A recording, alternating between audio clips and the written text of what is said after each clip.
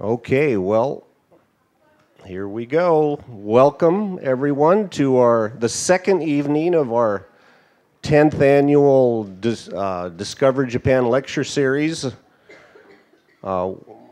Presentations by our Mukogawa extension students on topics of history, Japanese history, culture, and society. We're glad you're here. Many of you were here last night. Some of you are new. I hope you got a program. First of all, very important, we'd like you to turn off your cell phones because our students don't want to be distracted by cell phones, of course. Anyway, we are so excited. The students, as Jill said last night, this is their second semester back to Spokane. They came in February of this year. They were here for 14 weeks studying in the regular program, and about 25 of them decided to come back for an extension program, which is more advanced classes and more difficult curriculum. And one of the major parts of the curriculum is for them to prepare these presentations. Prior to that, they prepare research papers, but they actually start this whole process in April, because when we meet them in April, we begin to talk to them about topics for tonight. And so they started thinking, brainstorming, coming up with their topics before they left in May back to Japan. Throughout the summer, they prepared their topics more and did more research. Then they came back and they finalized their research papers, and they've been practicing very hard. So we're very proud of them. Last night was just fabulous. And tonight we have 3 more very interesting topics. And I'd like to thank Mark Danner for all of his work, and we have other people that have helped so much. Mr. Ando from the Japanese Cultural Center, he's a great supporter. So, without further ado, I think we're ready for our first topic, which is stunning ancient city Kamakura. Let's welcome them.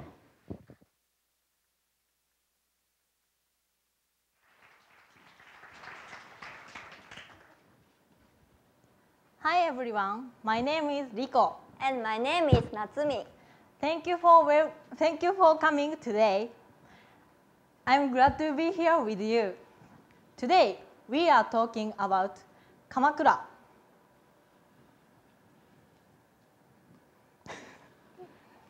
It doesn't working. I have a problem.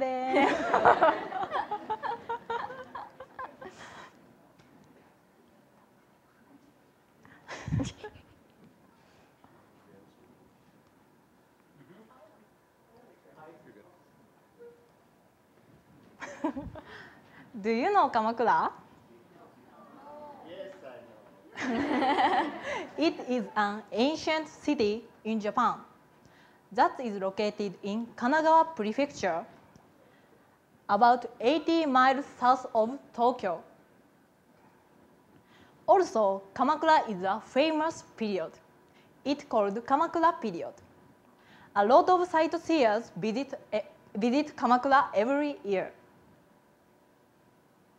On September 22nd, 2011, the Japanese government decided to recommend Kamakura as a World Heritage Site to UNESCO with Mount Fuji. The Japanese government is aiming for the registration of World Heritage status in 2013. Today, we are talking about 2 features of Kamakura. First, I'm talking about the significant history during the Kamakura period. Next, I will introduce magnificent great image of Buddha. First, Riko presents the history of Kamakura. Please enjoy her presentation.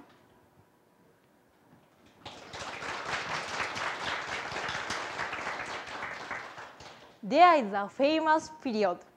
It's called Kamakura period. It dates from 1192 to 1333. I'm introduced about the 3 features of Kamakura period.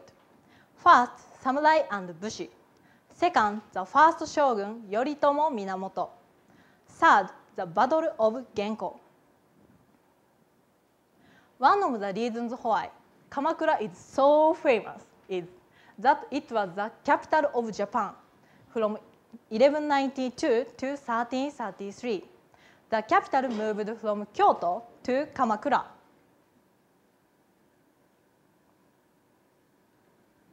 The meaning of shogun is a person who had a military leadership. The shogun is the head of samurai and bushi. This is the kanji of samurai and bushi. This is the kanji of samurai. The left part meaning is person. The right part meaning to serve the shogun. This is the kanji of bushi.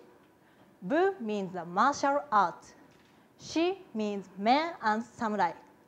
These words created by different kanjis, but they indicate a same person who supports shogun. The word of samurai is more popular than bushi. Bushi is another more academic word for samurai.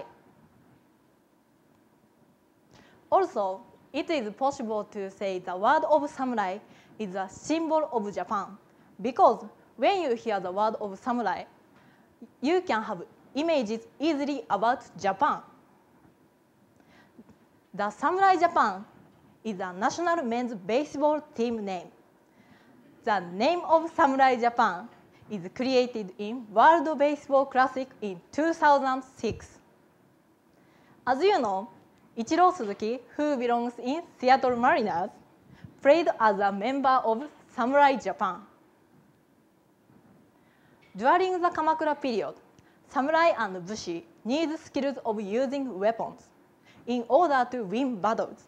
The land ownership is very important for people. In order to expand their land, they battled with enemies who lived in different places. A bow and arrow and Japanese sword were main weapons, especially at the Kamakura period. As you can see, we are wearing this costume.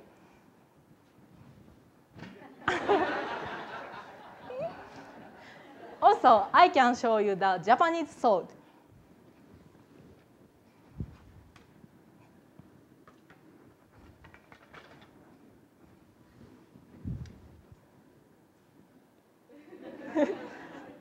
Enemy is coming! Yeah! Yeah! It's so cool, isn't it? I borrowed this sword from Mr. Sinclair. Could you stand up, Mr. Sinclair? I would like to thank you.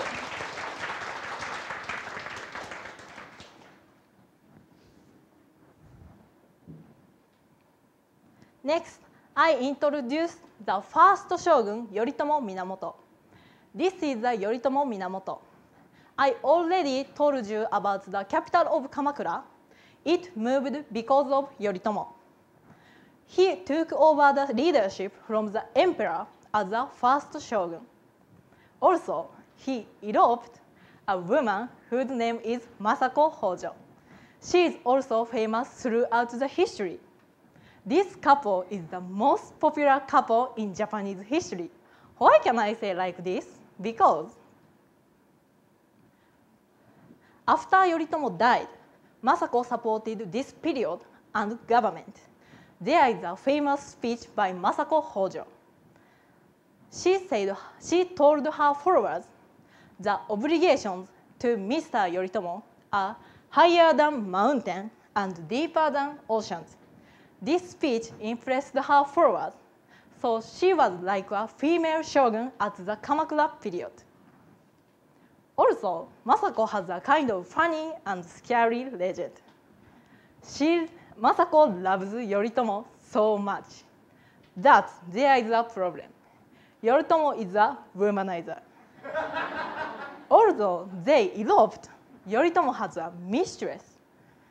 Of course, Masako didn't accept his behavior. His action made her very, very, very angry. Finally, Masako set fire to the mistress' house because she was jealous. To make a woman mad is the most horrible thing in the world throughout the history and the future. Do you agree with me? Next, let me explain the Battle of Genko. This is the most deeply impressive thing for me during the Kamakura period. This is the name of battle fought twice with Mongolians. It is first time for Japanese people to battle with foreigner on Japanese land. The Mongolians tried to invade Japan. The first battle happened in 1274. Another battle happened in 1281. About 5 times as many as people attacked the Kyushu area that is located in southwest of Japan. Japanese were suffering at the hands of Mongolian army that Genghis Khan led. However, both of these battles suddenly experienced a big rainstorm.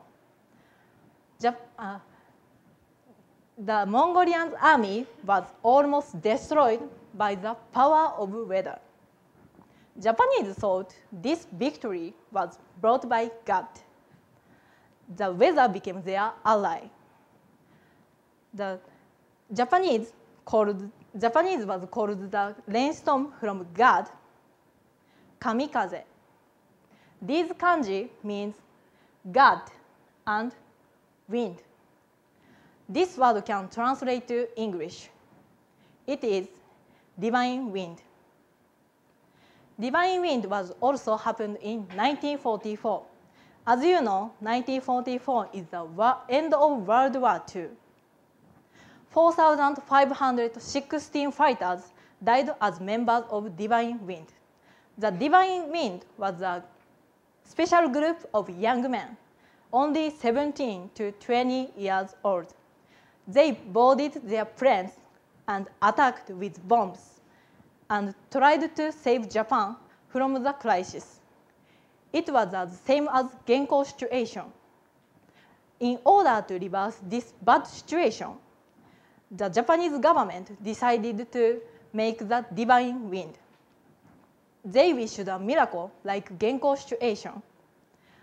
The wish was included the name of kamikaze. The divine wind was named kamikaze in Japanese. This is from the Battle of Genko during the Kamakura period. In conclusion, the Kamakura period brought a revolutionary change to Japanese history. It is not only history, but also it has still invisible but influence in our daily life. It is the Kamakura period. Thank you for listening.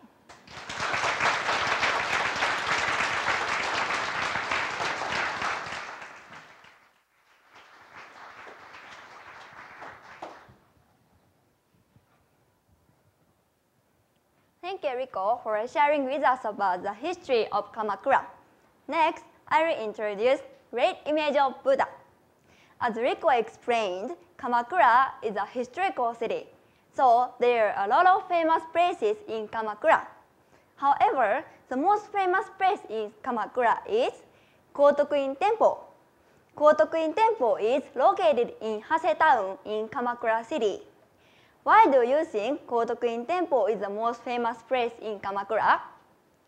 The answer is there is a magnificent great image of Buddha. It's so big and beautiful, isn't it? Yeah. Thank you.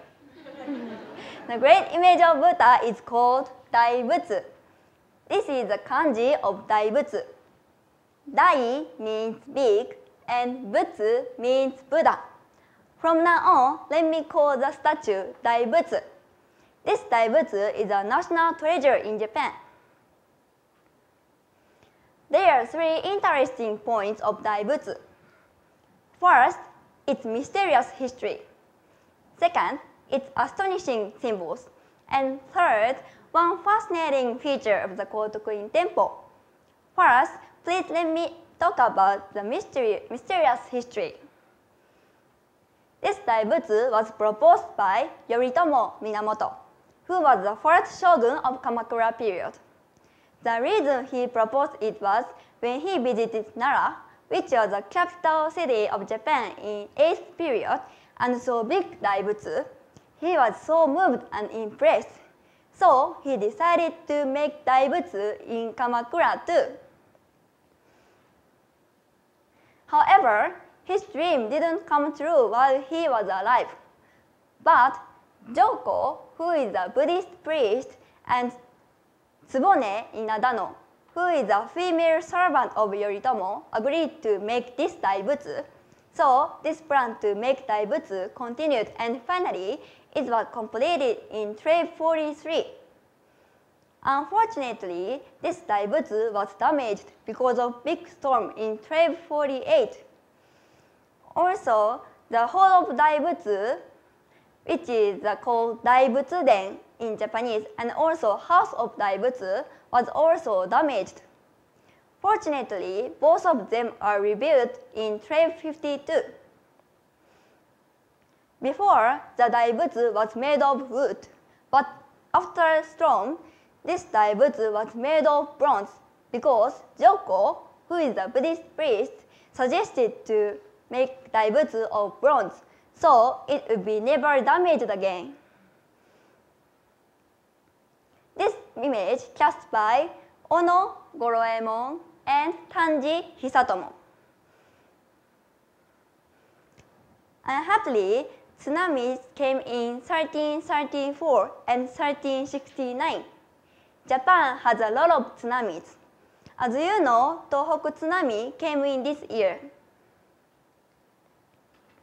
This is a picture of the whole of Daibutsu.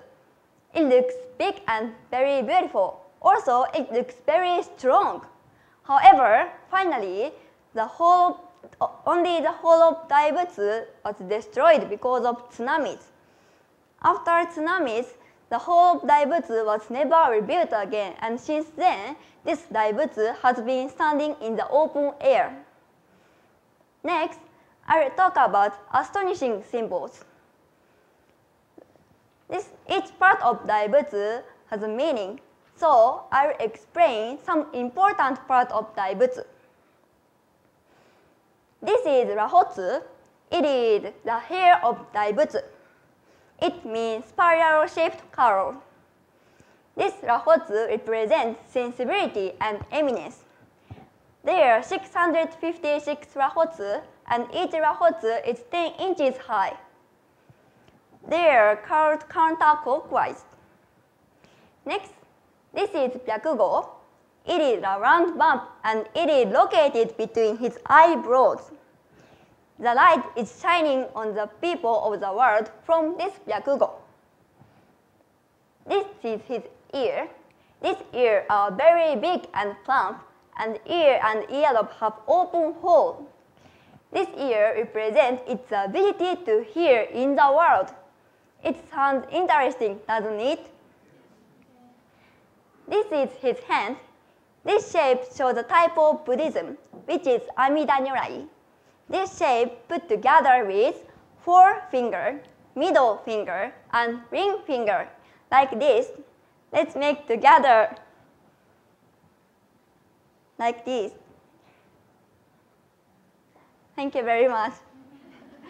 Next, I'd like to compare Daibutsu with one of the famous landmarks, the Statue of Liberty. The Daibutsu is 46.7 feet high, and it's impossible, but if Daibutsu were stand up, it's 84 feet high. On the other hand, the Statue of Liberty is 160 feet high.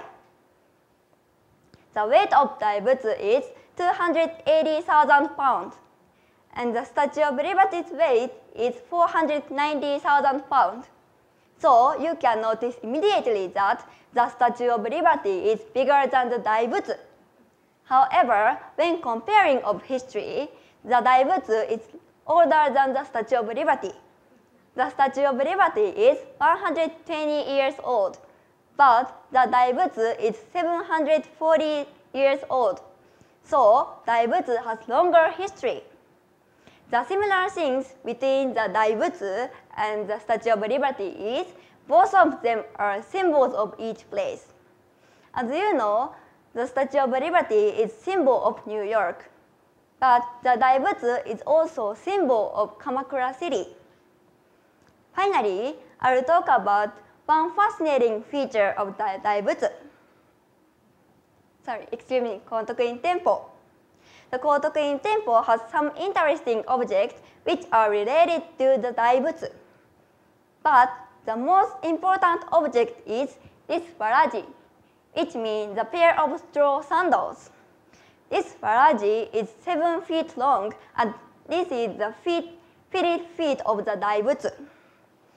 This Daibutsu were donated for Daibutsu of the community of children in Ibaraki Prefecture in 1951.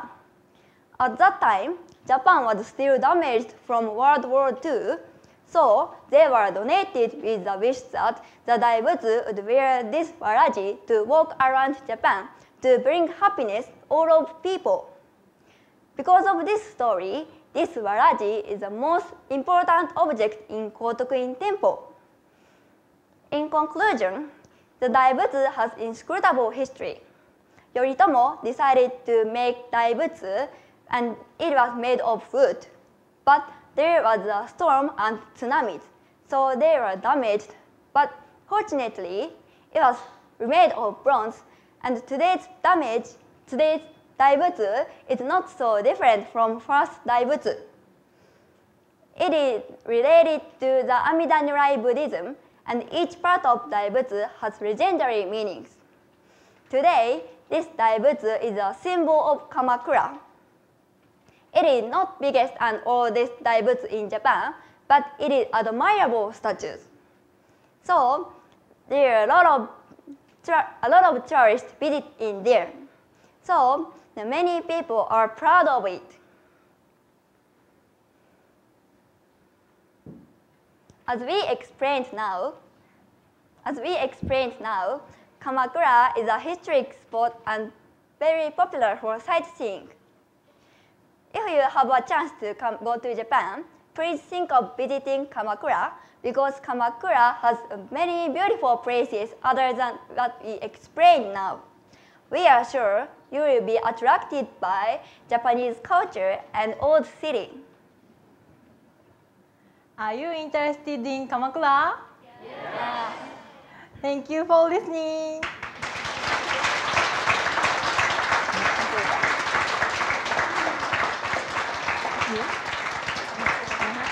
Kamakura, Daibutsu is waiting for you. Does anyone have any questions?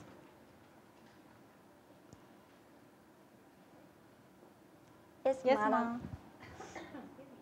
I noticed on the picture of the samurai very early in your presentation that he was barefoot, and I see you guys are barefoot. Did they actually like fight battles and things without any shoes on? The question is, This when they battled with enemies, they wear shoes or not?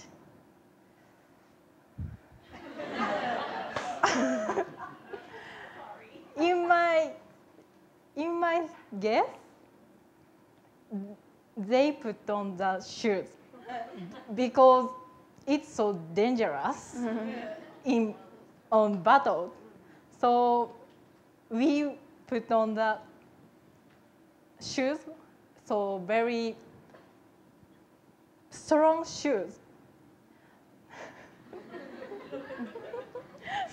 Yes. Does anyone have any questions? Yes, Yes, sir. Is tsunami a Japanese word? The question is, the tsunami is Japanese word. Is tsunami Japanese word? It is also a Japanese word. Yeah, it is Japanese word. But recently, tsunami word is also English word. What does it mean in Japanese? What does it mean? Does it have a meaning in Japanese? The question is, what does it mean, tsunami? Tsunami means the big wave come to any place after earthquake.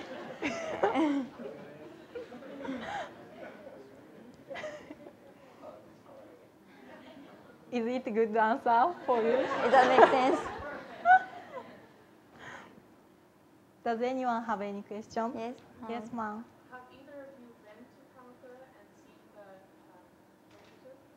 Yes. The question. Sorry. Question Okay, is, have you ever Have been? I- Have have I- we have we- ever been to Kamakura and watched the great image of Buddha? Yes. I have. Yeah.